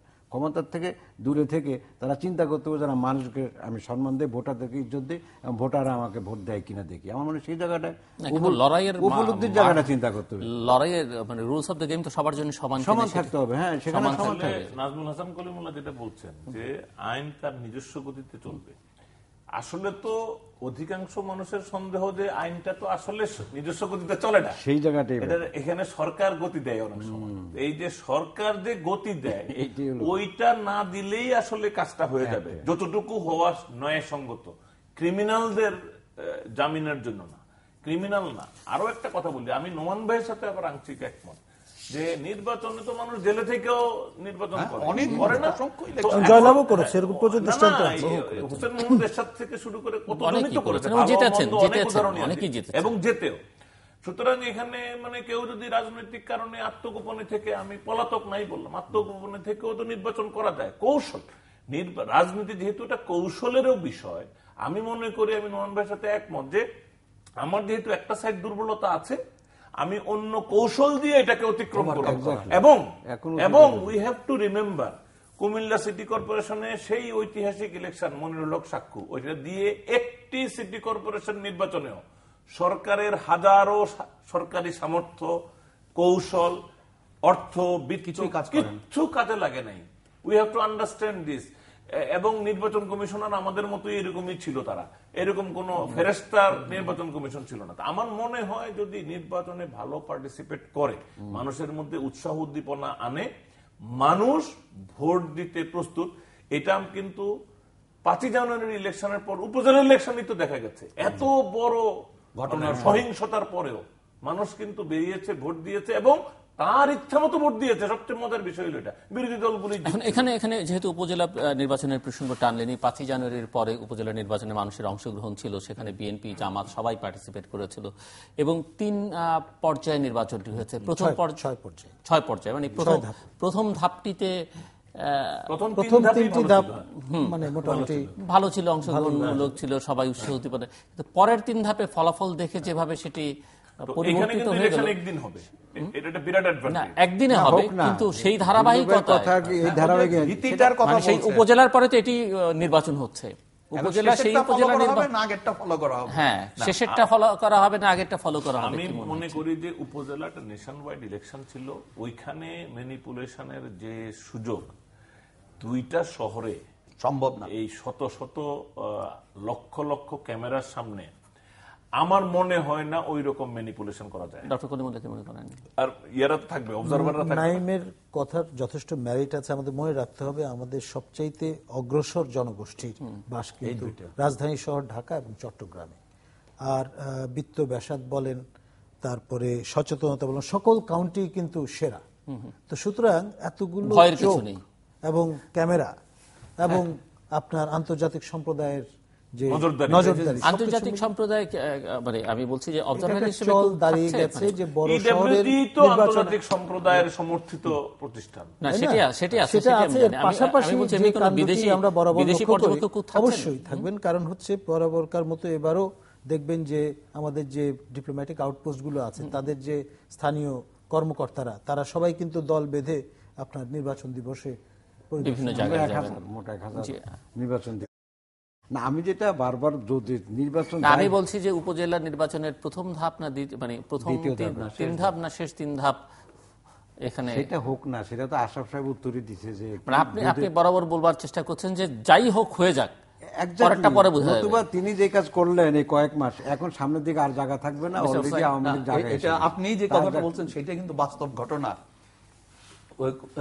নাইম ভাইও খুব সুন্দর করে বুঝিয়েছে যে জিতলে সেই দলই জিতলে কি বলবে, সেই দলই হারলে কি বলবে। একই দলের 2টি ভাষা কিন্তু তৈরি করা আছে। আমার কনসার্ন ওনারা কি বললেন তা না, আমার কনসার্ন হচ্ছে আপনি আমি সেটা মিস্টার খান বা ওনারা কি দেখলেন, সেটা কিন্তু পুরাটা নির্ভর করে আমাদের ইলেকশন কমিশনের উপর। এবং এখন পর্যন্ত ইলেকশন কমিশন যেভাবে কাজ করে যাচ্ছে, যেভাবে সবগুলি দলের সাথে কথা বলছে, আমার কাছে মনে হয় যে ইলেকশন কমিশন এবার প্রমাণ করতে চাবে এবং সরকার যেভাবে এই বরফটাকে গলানোর জন্য এগিয়ে আসছে। আমি মনে করি না সরকার আবার আরেকটা নতুন অগ্নিস্ফুলঙ্গন তৈরি করার চেষ্টা করবে। আমার দৃঢ় বিশ্বাস যে ইলেকশনটি খুব সুন্দরভাবে হওয়ার সম্ভাবনাটা সবচেয়ে বেশি দুটি কারণে, যে এই দুটি শহর এমন একটা জায়গা যেখানে আপনি কোনো জিনিস গোপনে করার সম্ভাবনা নাই, রাতের অন্ধকারে কিছুই করার সুযোগ নাই, এগুলি কোনো না কোনো ভাবে আপনার প্রকাশ পেয়ে যাবে। আমি একটা ছোট্ট কথা বলতে ইচ্ছা করতেছে, এই ইলেকশনে লেভেল প্লেইং ফিল্ড থাকবে না, কারণ টেকনিক্যালি এটা গভর্নমেন্টের বিরুদ্ধে থাকবে লেভেল প্লেইং ফিল্ড। কারণ এবার টেকনিক্যাল কারণে খালেদা জিয়া ক্যাম্পেইন করবে এবং তাকে বাধা দেওয়া যাবে না, কারণ তিনি একজন আম নাগরিক হয়ে গেছেন। আর খালেদা জিয়া যদি দুপুর 2টা থেকে রাত 12টা পর্যন্ত যেমন অফিসে বসেছিলেন এরকম যদি শুধু গাড়ি দিয়ে ঘোরেন, ওনার যে নেতা কর্মী যাদের বিরুদ্ধে মামলা নাই সাধারণ, তারা যে সাহসটা পাবে এর বেশি কোনো কন্ট্রিবিউশন দরকার নাই, কোনো জনসভা করার দরকার নাই। উনি অলি গলিতে শুধু ঘুরবেন দুপুর 2টা থেকে রাত 12টা, আর কিচ্ছু করার দরকার নাই। বৈধ সময় কোনো কিছু বক্তৃতাও করতে হবে না, কারণ সাধারণ মানুষ, আমাদের দেশের মানুষ চাঙ্গা হয়, এটা আফিমের মতন না। নির্বাচনে মানুষ চাঙ্গা হয়, তাদেরকে শুধু দেখাইতে হয় ভয়ের কিছু নেই, বা তার কিছু না, এই ফিলিংটা দিতে পারলেই হয়। আমি কে জিতবে এটা ইম্পর্টেন্ট, আমরা চাই একটা কম্পিটিটিভ ইলেকশন। বিএনপি এনাফ জিতেছে না, আওয়ামী লীগ এনাফ হেরেছে, সিটি কর্পোরেশনে হারতে হারতে হারতে এখন আমার কাছে মাঝে মাঝে মনে হয় তাদেরকে দিয়ে দেন না তুই একটা সিট রে ভাই। দল কি এত ছোট দল নাকি আওয়ামী লীগ? আওয়ামী লীগ একটা সিটি কর্পোরেশনে জিততে পারে না। আবার ক্রিকেটে যাই, পৃথিবীর ইতিহাসে আমাকে দেখান তো যে পরাজয়ের পরে বাংলাদেশই সম্ভব, আর ওইখানে হারার আগেই আধাবেলা আগের থেকে পুলিশ তাদের কর্ডন করে ফেলছে, বাড়ি ঘর রক্ষা করছে। সো এই যে নাইম ভাই যে কথাটা বলছে, এটা হলো বাংলাদেশের একেবারে বিরাট একটা ঐশ্বর্য। আরেকটা জিনিস ছোট্ট আমি বলবো, নাইম ভাই যেটা বললো যে যাদের বিরুদ্ধে হুলিয়া আছে, ইয়ে আছে ইত্যাদি, they can use it as a credit. এটা ইলেকশন ক্যাম্পেইনের করার জন্য, এটা আর্নিং ইকুইপমেন্ট হিসেবে, ভোট পাওয়ার ইকুইপমেন্ট হিসেবে ইউজ করতে পারে তারা। ডক্টর নাজমুল হাসান কলিমুল্লাহ, মিস্টার নোমান ও নির্বাচন কমিশন নিয়ে তাদের কার্যক্রম নিয়ে কিছুটা প্রশ্ন তুলেছেন, এবং অনেকের মধ্যে সেই প্রশ্ন আছে। একটি পত্রিকা তো শীর্ষস্থানীয় দৈনিক বলবার চেষ্টাই করছে যে এটি ওয়ান ম্যান শো হচ্ছে, মানে এক ব্যক্তির কমিশন হয়ে দাঁড়িয়েছে। আপনার কোনো অবজারভেশন আছে? দেখুন, এই জাতীয় বক্তব্য আমরা গত কমিশনের ক্ষেত্রেও আকার ইঙ্গিতে শুনেছিলাম। অপর দুই যে কমিশনার ছিলেন, সোহুল সাহেব এবং সাফাত সাহেব, দুজনেই নানান রকম হার্ট বার্নিং ছিল। ব্যক্তিগতভাবে তারা সেটা অনেক সাংবাদিকের কাছে শেয়ারও করেছিলেন, কারণ ওই মোডাস অপারেন্ডিটা নিয়ে যে টেকনিক্যালি স্পিকিং 3 জন সমান আপনার অধিকার সম্পন্ন, কিন্তু প্রধান নির্বাচন কমিশনারের পজিশনাল কারণে তিনি অ্যাডভান্টেজটা ভোগ করতেন। তো সেটা নিয়ে হার্ট বার্নিং ছিল। এখনো এরকমের ইনফরমাল কানাঘুষো কিন্তু বাজারে আছে, যে প্রধান নির্বাচন কমিশনার মহোদয় অনেক কিছু এককভাবে করবার চেষ্টা করছেন ইত্যাদি। বাট মূল বিষয়টা হচ্ছে, স্পিরিটটা হচ্ছে যে একটি আপনার অবাধ, সুষ্ঠু, নিরপেক্ষ নির্বাচন আয়োজনের জন্যে সিম্বলিকভাবে কিন্তু তার স্ট্রাকচার এবং তার যে জেস্চার, এটা ভেরি ইম্পর্টেন্ট। সেখানে কালেকটিভলি যতটুকু পারা যায় সবাইকে নিয়ে প্রস্তুতির কাজটা করলেন। সেই সঙ্গে কোথাও কোথাও তাকে কিন্তু স্ট্যান্ড করতে হবে, এককভাবে তার যে প্রেরোগেটিভটা সেটা খাটাতে হবে। সেই জন্য আমি এটাকে দোষের কিছু একটু ক্লারিফিকেশন দিতে হচ্ছে নির্বাচন কমিশনের। সেটা হলো যে গত জাতীয় সংসদ নির্বাচন পর্যবেক্ষকদের হাত পা বাঁধা আছে কিনা নির্বাচন কমিশনের কাছে? না, হাত পা নিজেই তো হাত পা বেঁধে রাখলে তো হবে না, আমি নিজে খোলা থাকতে হবে, খুলে আনা কথা বলতে হবে। ওখানে মুশকিল হয়েছে আমার মনে হয় গত নির্বাচনে উনি তো কাজই করে, যেহেতু একদল তো নির্বাচনে আসেনি, কাজে সেখানে ওনার একটা উইকনেস যে উনি আনতে পারে নাই, বা উনি ওনার গেমটা দেখাইতে পারেন। যদি না, আমি সেটা বলি না, বলছে সেটা আনতে পারেন নাই প্রমাণ করতে পারেন। তবে রাজনীতিবিদদের, বিশেষ করে মন্ত্রী বাহাদুরদের যেভাবে কথাবার্তা সংযত হওয়ার কথা বলেছেন, ইলেকশন কমিশনে যারা আছেন তাদের মধ্যে কথাবার্তা একটু সতর্ক থাকা দরকার। দুই নম্বর হলো যে ইলেকশন কথাই কিন্তু অনেক উপজেলা নির্বাচনের সময় কিন্তু ইলেকশন কমিশন লাস্টে বড় সাহেব কিন্তু ছিলেন না, এরকম একটা ঘটনা ঘটছে না। এখন কাজে এটা মূল সময় আসছে ওনাকে প্রমাণ করা যে আসলে একটু আমি আপনাদের কাছে শুনতে চাইব যে প্রার্থী, কাউন্সিলর তো অনেক প্রার্থীর কাজে, তাদের নিয়ে খুব একটা আলোচনা করা যাবে না। তারপরে বিশেষ করে আপনারা যারা অবজার্ভ করছেন, আপনাদের জন্য কোনো অবজারভেশন থাকে প্রার্থীদের সম্পর্কে, কি ধরনের লোকরা প্রার্থী হলেন, বিশেষ করে যারা মেয়র প্রার্থী হলেন 3টে সিটি কর্পোরেশন? সময় খুব বেশি নেই, কে শুরু করবেন? আমি শুরু করি। মানে আমরা যদি একটু ব্যাখ্যা বিশ্লেষণ শুনতে চাই বা প্রধান প্রতিদ্বন্দ্বী যারা তাদের সম্পর্কে আপনাদের। প্রথম কথাটি হচ্ছে বাংলাদেশের একদম অজ এলাকায় যে জায়গাটার নামও জানেন না, সেখানকার মিউনিসিপ্যালিটির চেয়ারম্যানের যে ক্ষমতা আছে ঢাকার মেয়রের সে ক্ষমতা নাই। এক। 2 নম্বর হচ্ছে যে ঢাকা শহরকে দ্বিখণ্ডিত করা হয়েছে। আমি সোজাসুজি বলি, একটি মানুষকে 2 টুকরো করা দুজনের হাতে দেওয়া হয়েছে। এখন এই দুটিকে জোড়া লাগাবেন কিভাবে সেটা আপনাকে চিন্তা করতে। আমি একটু ছোট্ট করে বলি, আনিসুল হককে বলেছি যে তুমি অর্ধেক মেয়র, অর্ধেক ঢাকার মেয়র, তুমি মশা তাড়ালে, একেবারে ইরেডিকেট করলে, আর অপর পারের মেয়র সাহেব মশা চাষ করলেন, দেন হোয়াট হ্যাপেন? তুমি তোমার রাস্তা সোনা দিয়ে মুড়িয়ে দিলে, অপর পার যখন শুরু হবে উনি ওগুলি পয়সা খরচ করে ভেঙে ভেঙে রাখলেন ওনার পোর্শনে, তাহলে ঢাকাবাসী কি রাস্তাটি ব্যবহার করতে পারবে? পারবে না। সত্যি কথা বলতে কি, একটা জিনিস আমাদের মনে রাখতে হবে, 15 জন এমপির এলাকা ভোট নিয়ে আমাদের 2 জন মেয়র তৈরি হবেন এবং এই 2 জন মেয়রের ভিতরে কোনো লিঙ্ক আপ থাকবে না। এই একই ঘটনা কিন্তু লন্ডনে মার্গারেট থ্যাচার করেছিলেন, 6 মাস পরে ওনাকে আবার জোড়া লাগাতে হয়েছে। You need someone on top of all this. আরো মজার জিনিস আপনি কি জানেন, রাজধানী উন্নয়ন কর্তৃপক্ষের গ্রেটার ঢাকা কোনটা? নারায়ণগঞ্জ, জয়দেবপুর, সব। আর ঢাকার মেয়রের জায়গা হলো তার চেয়েও কম। তাহলে কি রাজধানী উন্নয়ন কর্তৃপক্ষ এই মেয়রের চেয়ে বড়? রাজধানীর ডেফিনিশন আর চিন্তা করেন। আমার প্রশ্ন হচ্ছে যে ঢাকাকে 10টা 12টা এই বিষয়গুলো নিয়ে আমরা অন্য আরেকদিন আলোচনা করব, এই সময় আলোচনা করব। জি, একটুখানি শেষ করি যে এই যে 50-60টি প্রতিষ্ঠান ঢাকাকে কন্ট্রোল করে, যার উপরে মেয়রের কোনো হস্তক্ষেপ নাই, এই লোকগুলি কে নিয়ে একটি আমব্রেলার আন্ডারে যতক্ষণ পর্যন্ত আপনি না আনতে পারবেন ততক্ষণ পর্যন্ত ঢাকার মেয়রের কোনো ক্ষমতা নাই। এবং ওনারা যেসব কমিটমেন্ট করছেন, এই কমিটমেন্টের কোনো মূল্য আছে বলে আমি মনে করি না। লাইট লাগানো, ট্যাক্স কালেকশন এবং ক্লিনিং এর বাইরে কিছুই করার নাই। আমি একটু প্রার্থীদের সম্পর্কে অবজারভেশন জানতে চাইছিলাম যে কেমন প্রার্থী হলো, খুব ইন্টারেস্টিং ভাবে কেমন প্রার্থী হলো সহজ বাংলায় বললে। আমি মনে করি যে আমাদের ট্রেডিশনাল রাজনীতির বাইরেই মোস্টলি আমরা মনে করি যে আমরা ভালো প্রার্থী পেয়েছি। মানে আমি যদি প্রধান 2 দলের বাইরেও আরো যে 3-4 জন আছেন, আমার মনে হয় যে ইন্টারেস্টিং এবং পটেনশিয়াল প্রার্থী আছেন। আমি ওনার বক্তব্যের সাথে একমত যে আমাদের এই ডিভাইড করার কারণে অনেক বিড়ম্বনা হবে। এটা একটা নতুন সংকট, নতুন কোঅর্ডিনেশন, নতুন চ্যালেঞ্জ হবে তাদের জন্য। এই 56টা সার্ভিস প্রতিষ্ঠান, 11টা মন্ত্রণালয়, এই সব কিছু জানা বোঝার পরেও আমি মনে করি আপাতত সম্ভবত মাননীয় প্রধানমন্ত্রী হবেন ওই ইউনাইটিং ফ্যাক্টর। হইতেই হবে। আসলে মূল মেয়র হবেন প্রধানমন্ত্রী, তারা 2 জন হবে ডেপুটি মেয়র।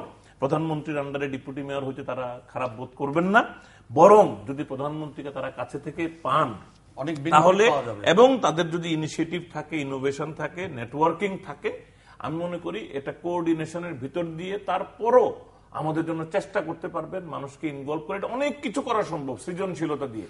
আমি একটা কথা বলি, আনিসুল হকের সাথে আমার কথা হয়েছিল যে আপনি নিশ্চিন্তে বলেন ঢাকা শহর আপনি ক্যামেরা, সিসি ক্যামেরার আওতায় নিয়ে আসবেন 100% ইন 1 ইয়ার। বলে যে এত টাকা, আমি বলছি 1 টাকাও লাগবে না।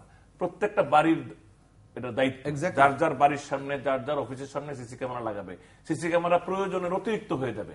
This is possible. এটা আমাদের ইনিশিয়েটিভ নিতে হবে, কোঅর্ডিনেশন লাগবে। প্রধানমন্ত্রীর কথা বললাম, এই অর্থে বললাম যে প্রধানমন্ত্রীর আশীর্বাদটা দরকার হবে বাজেটের জন্য, ভাবনা চিন্তা, অনুমোদনের জন্য। আরেকটা জিনিস আমি বলতে পারি, এই 2 জনের মধ্যে আবার একজনকে একটা হায়ার রোল নিতে, ইলেকশন কমিশনের মতো, যদিও ইকুয়াল, কিন্তু একজনকে একটু লিডারশিপ রোল নিলে আরেকজন যদি মেনে নেন কোনোভাবে, আমার মনে হয় কাজ, এই যেই ক্ষতিটা হয়েছে ভাগাভাগিতে সেটা কিছুটা অন্তত পোষানো যাবে। চট্টগ্রামের ক্ষেত্রে আমার মনে হয় যে চট্টগ্রামের ইলেকশনটা মোর ট্রেডিশনাল ইলেকশনই হচ্ছে, একদম পারফেক্ট ট্রেডিশনাল প্রার্থী। আমি এটার মধ্যে কোনো চমক দেখছি না। ট্রেডিশনালি হবে। বিএনপি সমর্থিত প্রার্থীর সমস্যা হইল ইনকামবেন্সি এবং ইনকম্পিটেন্স বলবো না, কিন্তু যেহেতু সরকারের সমর্থন নাই, উনি অনেক কাজ করতে পারেন নাই, এই উপলব্ধি থেকে রেজাল্ট কি হবে বলা যায় না। কিন্তু এটাই আবার চূড়ান্ত কথা না, যেহেতু বিএনপি, জামাত, 20 দল একটু কোণঠাসা, বিপদগ্রস্ত, তারা একাট্টা হয়ে অনেক কিছুই হইতে পারে রেজাল্ট। তো আমি ইকুয়াল, চিটং একটা একদম ন্যাচারাল ইলেকশন হচ্ছে। আপনি খেয়াল করে দেখেন ওটার মধ্যে কোনো অন্য ঝামেলা। ঢাকা উত্তর দক্ষিণে দুপক্ষের প্রার্থীর দলীয় বিবেচনার বাইরে কোনো আছে ব্যালেন্স সিপিবি থেকে যে দাঁড়িয়ে আছে, তার সাথে আমি কথা বলেছি, ভেরি রেশনাল কথাবার্তা, কিন্তু এগুলি কোনো ইমপ্যাক্ট পর্যন্ত আওয়ামী লীগ বিএনপির মধ্যে হয়তো করবে। মানে আমি বলছি সেখানে প্রার্থীদের ভারসাম্যটা আছে কিনা? ভারসাম্য আছে, একদম ন্যাচারালি পুরো ভারসাম্য আছে। আমি এটা বলি আপনাকে যে অদ্ভুত ভাবে যেন এখানে মনে করেন যে আনিসুল হক নোয়াখালীর মানুষ, তাবিদও নোয়াখালীর, এগুলি ব্যালেন্স আছে। কিন্তু আপনি দক্ষিণে যদি আপনি মনে করেন ঢাকার সাইদ খোকনের ভোট কাটবে 2-3 জন, সেরকম আবার আব্বাসের ভোট কাটারও ব্যবস্থা ওইখানে আছে। সুতরাং আমার মনে হয় এটা পারফেক্ট ব্যালেন্স আছে। এখন এটাতে এজ কে তৈরি করতে পারবে এটার উপর ডিপেন্ড করবে ফলাফল। এটার জন্য আমাদেরকে আরেকটু অপেক্ষা করতে হবে। এখন পর্যন্ত বোঝা যাচ্ছে না, এখন বলা তো বোকামি হবে, এটা বলা ঠিকও হবে না এবং বোঝা যাওয়ার কথা। আমি যেটা মনে করি, যেটা নাইমে বলছে, এটা এই ক্ষতিটা হয়েছে, এটা ঠিক না। এটা 2 ভাগ হওয়াতে, ওই যে 2টা ভাগ করাতে, এটা হলো একটা কালচারাল ব্লকেডে আমরা আছি। এটা অবশ্যই ডিসেন্ট্রালাইজ হওয়া দরকার। এটা কি ডিসেন্ট্রালাইজ তো, এটা তো ভাগ ভাগে এটা কমপ্লিট হবে। তো ঢাকা সিটি কর্পোরেশনের আঞ্চলিক অফিস ছিল, সব কাজ আঞ্চলিক অফিস থেকে হতো। একটা মানুষকে 2 টুকরা করতে পারেন না যদি তাকে ঢাকাকে আপনি 6টা অঞ্চলে ভাগ করেন, 6 অঞ্চলে 6 জন ডেপুটি মেয়র দেন কাউন্সিলরদের মধ্যে। Exactly, you can do lot of things. You don't have to coordination করার কোনো সিটি। যদি প্রাইম মিনিস্টার দায়িত্ব নেয় তাহলে আবার এটা অন্য জায়গায় পৌঁছে যাবে। বাদশা আব্দুল্লাহ আসে, চাবিটা কে দিবে, কোন মেয়র দিবে, এগুলি ছোট ছোট ইরিটেশন থেকে শুরু করে এটা মনস্তাত্ত্বিক সমস্যা। আপনি কথা বলার সমস্যা, 2 জনই বলে ঢাকাকে আমি এই করব, কিন্তু 2 জনের ঢাকাটা 2 রকম। নগর ভবনের একটার চেহারা দেখলে আরেকজন বসতে অস্বস্তি বোধ করবে। না, এইটা যা ক্ষতি হওয়ার হয়ে গেছে, এটা নিয়ে আমরা ভবিষ্যতে আলোচনা করতে হবে যে এটা কি করা যায়, সমাধান এটা বের করতে হবে। আমি প্রার্থীদের সম্পর্কে এক ধরনের, আমি নাইমের বিশ্লেষণের সঙ্গে অনেকাংশে একমত। আসলে যারাই ফর্মিডেবল ক্যান্ডিডেট হিসেবে অন দ্য টেবল হাজির, তারা 2 পক্ষের এবং আমাদের যে রাজনৈতিক মেইনস্ট্রিম ডিভাইড আছে তাকে রিপ্রেজেন্ট করেন। এবং এক অর্থে কাটাকাটি যদি আমরা করি দেখি, তাহলে এক ধরনের ব্যালেন্সিংও কিন্তু আছে। এখন বাকিটা নির্ভর করবে যে কদিন বাকি আছে থেকে। না, আপনার এখানটায় মূল 2 দলে তো কেউ আন্ডারডগ আছে, কিন্তু তারা হিসাবের মধ্যে 2 দলের মধ্যেই কাউকে ওইভাবে মনে হচ্ছে না আন্ডারএস্টিমেট করার সুযোগ নেই। এবং আপনার প্যাকেজিং এবং মার্কেটিং এর উপর বাকিটা নির্ভর করবে সেসব দিক কি দাঁড়াবে। ফিনিশিং টাচ আর কি। আপনার কোন ক্যান্ডিডেটরা তো ব্যালেন্স, তো বিশেষ করে আওয়ামী লীগ তো অনেক দূরদর্শিতামূলক একটা সিদ্ধান্ত নিচ্ছে। আনিসুল হক সাহেব তো আওয়ামী লীগের লোক নয়, তার যে ক্যান্ডিডেট ছিল দলের। ঢাকা উত্তর কিন্তু একটু সিভিল সোসাইটি, হ্যাঁ, যেভাবে হোক ওইখানে আবার পার্টি, না সেই জন্য সেইভাবে তো তারা তো একটা বেশ ভালো একটা চিন্তা চেতনা, এই জন্য ব্যালেন্স হয়েছে। হ্যাঁ, ব্যালেন্স হয়েছে। তো সেটাই বললাম যে যতই বলে যে না দলের বাইরে যাব না, কিন্তু গেছে তো ভালো মানুষকে হোক যেমন, সেটা ভোটাররা ঠিক করবে। কিন্তু এটা আওয়ামী লীগের কৌশলটা খুবই ভালো, এটা খুবই ভালো হয়েছে। আর বিএনপিটা সরাসরি বলবো তাবিদ, আর ওই যে মাহিবি চৌধুরীর নাম তো বললেন না, সেই ভদ্রলোকরে দিল। আমার মনে হয় এক করে যে হইতো না তা নয়, কিন্তু এটা দলীয় কারণে হয়তো দেয়নি। কাজে এটা ব্যালেন্স হয়েছে ক্যান্ডিডেটদের। তারপরে পুরানো ঢাকার দিকটা এত ঐতিহ্যবাহী, হেতু নগর পিতা হবে না, নগর সন্তান হবে, বলছে যে আমি নগর পুত্র হব।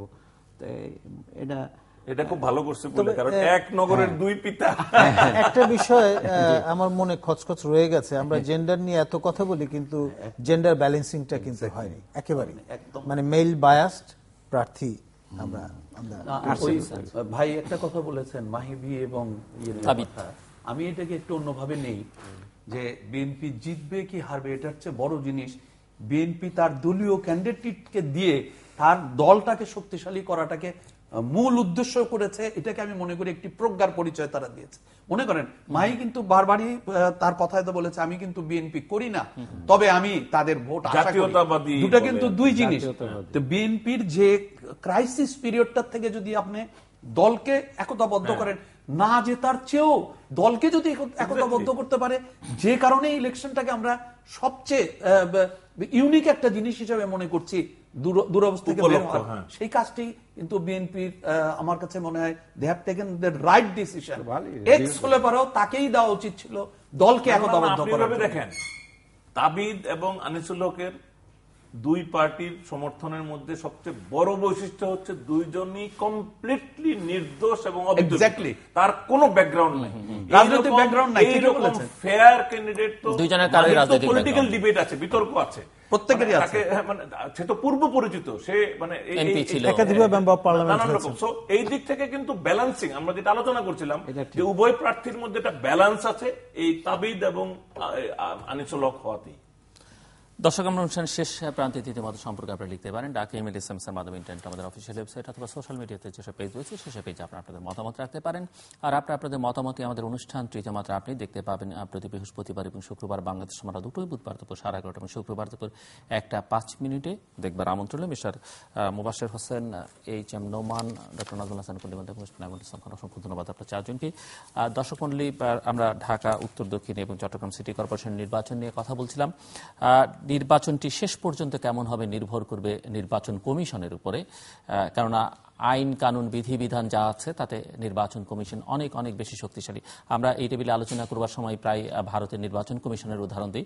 আইন কানুনের দিক থেকে যদি আমরা দেখি, ভারতীয় নির্বাচন কমিশনের চাইতে বাংলাদেশ নির্বাচন কমিশন কিন্তু অনেক শক্তিশালী, কিন্তু সেটি এক্সারসাইজ করবার মতো ব্যক্তিত্ব নির্বাচন কমিশনের যে 3জন কমিশনার আছেন, প্রধান নির্বাচন কমিশনার সহ, তাদের আছে কিনা সেটি আসলে দেখবার বিষয়। ইতিমধ্যেই কম বেশি তারা নানা কারণে বিতর্কে জড়িয়েছেন। এই নির্বাচনটি তাদের জন্য একটি বড় পরীক্ষা, এই বিষয়ে আমার অতিথিদের মধ্যে কোনো ভিন্ন মত নেই। অন্যদিকে বাকি সবটাই নির্ভর করছে, আমরা যেহেতু সরকারের মন্ত্রীবর্গের এই নির্বাচনী প্রচারণায় অংশ নেবার কোনো সুযোগ নেই, যদিও তাদের কথাবার্তায় বা মনোনয়ন প্রক্রিয়ার মধ্য দিয়ে তারা খানিকটার মধ্যে জড়িয়ে পড়েছেন, কিন্তু এখন থেকে তারা যেন কোনো ধরনের উস্কানিমূলক বক্তব্য না দেন, এটি ওনাদের প্রত্যাশা। এবং একই সঙ্গে সরকারে যারা আছেন তারা এই নির্বাচন নিয়ে যত কম কথা বলবেন তত তাদের জন্য মঙ্গলজনক, বা তারা যাদেরকে সমর্থন দিচ্ছেন। অন্যদিকে এক ধরনের সহিষ্ণুতাটা বিরোধী পক্ষের থাকতে হবে। এটি সত্য যে তারা অনেক ধরনের চড়াই উতরাইয়ের মধ্য দিয়ে বিগত সময়টা পার করেছেন, তাদের বিরুদ্ধে নানা ধরনের অভিযোগ রয়েছে, আবার তারা নির্যাতিত হয়েছেন, তাদেরও পাল্টা অভিযোগ রয়েছে।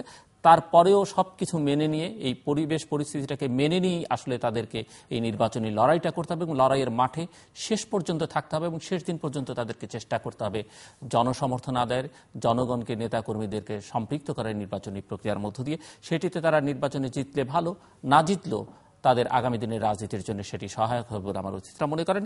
কাজেই আসলে দুপক্ষকে এক ধরনের সহিষ্ণুতার মধ্য দিয়ে বাংলাদেশের আগামী দিনের রাজনীতি একটি স্থিতিশীল পর্যায়ে নিয়ে যাবার জন্য, এবং এই নগরবাসীকে যারা জিতবেন তারা তেমন কিছু দিতে পারবেন না এখন পর্যন্ত যা আইন কানুন বিধিবিধান আছে, তারপরও একটি যাত্রা শুরু হতে পারে এই নির্বাচনের মধ্য দিয়ে, এবং সেই জায়গায় সবাই একটু সহনশীলতার পরিচয় দেবেন। দর্শক, আমাদের সঙ্গে থাকবার জন্য অসংখ্য ধন্যবাদ, আপনাদের সবার জন্য শুভকামনা।